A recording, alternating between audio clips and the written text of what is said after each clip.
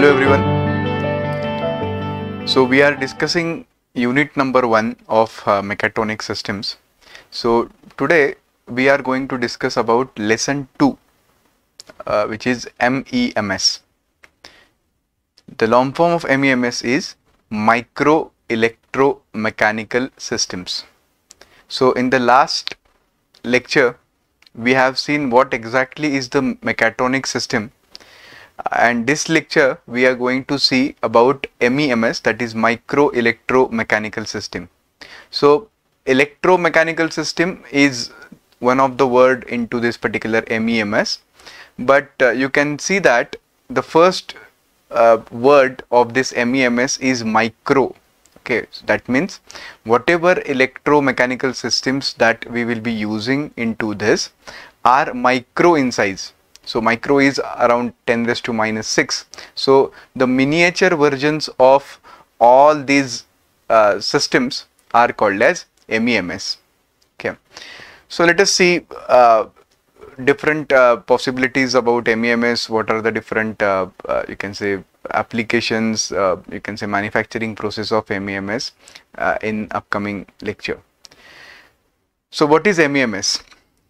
So as the name suggests, MEMS or micro electromechanical systems is a technique of combining electrical and mechanical components together on a chip to produce a system of miniature dimension. So miniature dimension is very important over here, that we are using you can say system which is of very small size. Okay, so MEMS is the integration of number of micro components on a single chip, which allows the microsystem to both sense and control the environment. So you have to sense the environment, you have to control the environment. So whatever sensors, actuators are used should be in a very miniature size, or you can say micro systems. The components that are integrated on a single chip using microfabrication technologies. So whatever manufacturing processes that we are using are different in case of this type of systems. Okay. So let us see what exactly is the sensor which is used in MEMS. So sensor is nothing but a device which is used to measure physical quantity such as temperature, it could be pressure, it could be flow rate, it could be radiations, it could be chemicals, it could be pathogens, or it could be humidity levels, it could be about sound, noise, vibrations. So it could be about multiple you can say physical quantities. The device which is used for measuring these kind of quantities and converting it into electronic signal.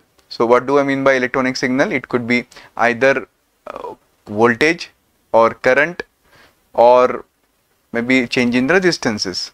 So it is actually converting it into electronic signal without modifying the environment. Okay, so this is called as sensor. Why we are using MEMS sensors? The reasons, these are the reasons why we are using MEMS sensors. First is it is very small in size. Okay, so size is very small. So it is almost 10 raised to minus 6 of a regular sensor. So it is very small size kind of sensor. Second is as it is smaller size, it has lower power consumptions. So the power which is consumed by this sensor are very less, and that is why for the systems which are you can say the portable, or you can say the flying systems, or you can say the systems which are very miniature kind of versions, you are required to use very less power. So it is running on very less kind of power. It is more sensitive to the input variations. So whatever input variations which are getting, it is very sensitive because it is very small in size. So all the cross sections and all those things are very less. It is cheaper due to the mass production, because it has to be produced in a huge quantity, as it is very less, because you are producing it in a grid kind of manner, and that is why it is mass produced. As it is mass produced, it is cheaper than a regular sensor. It is less invasive than larger devices. So the mechatronic systems can be seen by your naked eyes, but these kind of systems are very small in size, and that is why it is less invasive. That is why one of the reason or one of the application of these kind of sensors are spying purpose. So if you wanted to spy your enemy, if you wanted to spy some kind of work, or if you wanted to observe continuously changes in the environment, or you can say some ocean where it is very difficult to monitor for 24 hours, for collecting real-time data, we are using this kind of devices. Okay. So what are the different materials used for this kind of you can say fabrication? They are silicon, polymers, metals and ceramics.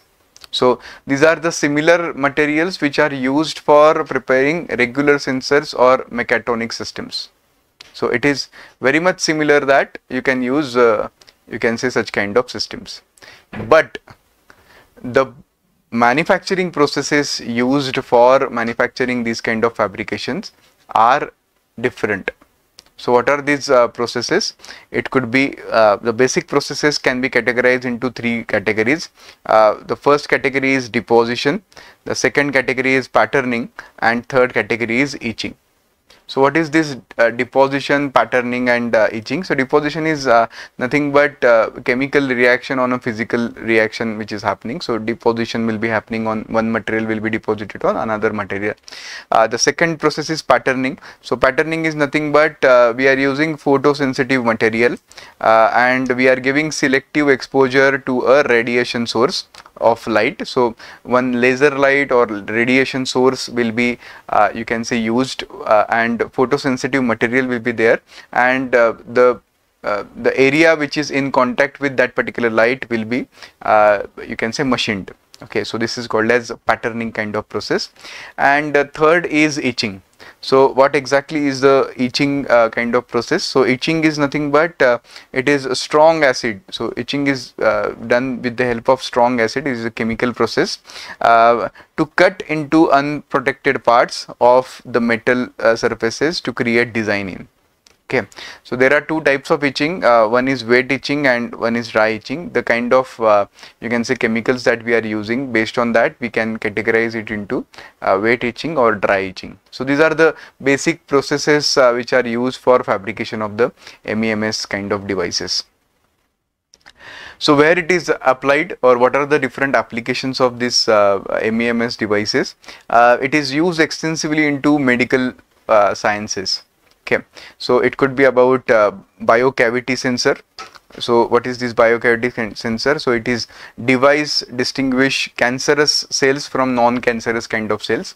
So you can insert this particular device into the human body, and it try to detect what are the cells which are cancerous and which are not cancerous. The second is smart pill. Okay, again this is a capsule kind of thing. It is inserted into the human body. You can literally take it as a capsule, and after getting into the stomach, or after getting into the body, it will start collecting some data whatever it is made for. Okay, similarly this kind of capsules can be inserted into any place in your body. So it can be placed at any you can say location, and it can be used for monitoring, or you can say collecting various types of data. It can be used for even diagnostic purpose also. Okay, so this is about smart pill. And third is about retina. This is the retina, which is used MEMS based array for that can be inserted to the blind person for providing partial sight. Okay, so there are many other applications in medical science, as it is micro you can say in size. It is used extensively into medical science, because you can insert these kind of devices into the human body and you can carry out the work over there. Okay, so this is about applications in medical science. There are many applications into marine science. So for oil exploration, for global weather predictions, for monitoring water quality, for measuring parameters like health of the structures in the sea, or for studying aquatic plants and animals, you can use it, and even for the military operations you can use this kind of devices to be used. Okay. In military operations, marine military operations, you know that it is very difficult to have surveillance on a marine kind of things, because you do not live over there. On land, you know that you can place some soldiers and all those things, but for collecting data from a marine side, it is very difficult and challenging. And for that, we are using such kind of MEMS kind of systems. The array of MEMS sensors can be spread, you can say, into the ocean floor to detect enemies submarines, because the submarines are very difficult to detect. Okay, because they are coming underwater, they are not coming out of the water, and that is why very difficult it is for seeing that some enemy submarine is coming. So you are just having that kind of arrays are put over there, and which will whenever a submarine is getting contacted with this kind of array, you will come to know that okay, some submarine is coming over here. So for detection purpose we are using, or these MEMS sensors, you can say the pressure sensors or accelerometers are being used in anti-torpedo weapons in a submarine or ships. The MEMS sensors are also responsible in torpedoes for detonating torpedo at right time, or hitting the target environment, or prevent any premature explosions. So torpedoes are the kind of missiles for you can say damage enemy assets, and even these missiles are having such kind of sensors for detecting some you can say parameters. Based on that, it is taking decisions when to blast, or when to prevent the explosions, etc. So these things are used in marine military operations. Apart from marine military operations, it is extensively used in military operations. It is extensively used in many other applications like the spying applications, or you can say it is also used in environmental you can say detection, and many other applications. Nowadays all the systems are getting miniature in size, and that is why for collecting large amount of real-time data in a smaller size, we are using MEMS systems. Okay, so quick question for you all, just explain what exactly is the MEMS.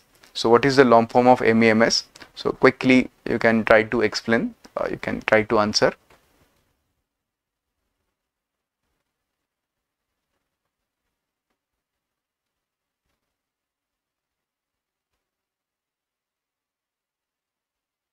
Yes, MEMS is micro electromechanical systems. Okay, so many students must have got this kind of concepts. So let us conclude this particular topic. So MEMS are promising effective technique of producing sensors of high quality at lower cost. So high quality sensors which are available at lower cost and which are in smaller size. So it has many advantages, and thus we can conclude that MEMS can operate proactive in computing world, connected computing nodes automatically acquiring and act real-time data about the physical environment, and helping to improve lives, promoting a better understanding of the world, and enabling people to become more productive. So this is what is the MEMS. So I hope you have understood the concept of what exactly is MEMS. So with this, we will stop here in today's lecture. Thank you very much.